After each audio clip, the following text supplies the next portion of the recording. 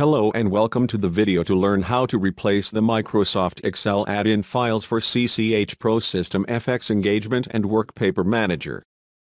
epace.xla is the Microsoft Excel add-in file that Engagement and Workpaper Manager use. To begin, browse to your C drive and open PFX Engagement. Select the WM folder and then Utilities. epace.xla is the Microsoft Excel add-in file. This is the working file that we will copy. Right-click on the file and select Copy.